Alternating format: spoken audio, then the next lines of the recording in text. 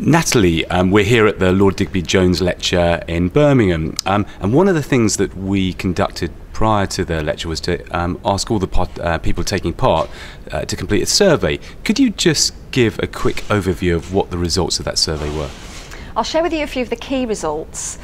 One of the results was about this sort of outlook of the UK economy, and there was a real marked division between the short-term outlook over the next 6 months and the long-term outlook over the next 2 years. So the business leaders that were at the Lord Digby Jones breakfast felt that in the next 6 months they feel quite pessimistic about the economy. In fact, 90% of people said that they think the economy will either stay flat or decline, which is quite a huge amount, with only 10% saying they think the economy will improve in the short term.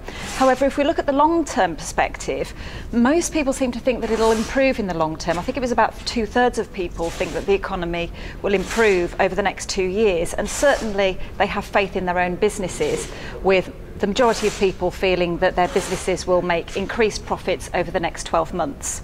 We also asked a question just around what the major threats were in terms of other countries. What were the key findings there?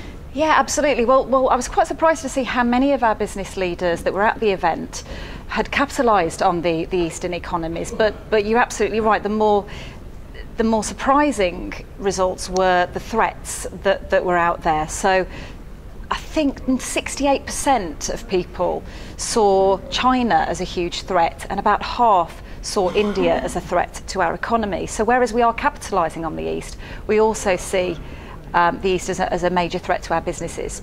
Natalie, thank you very much.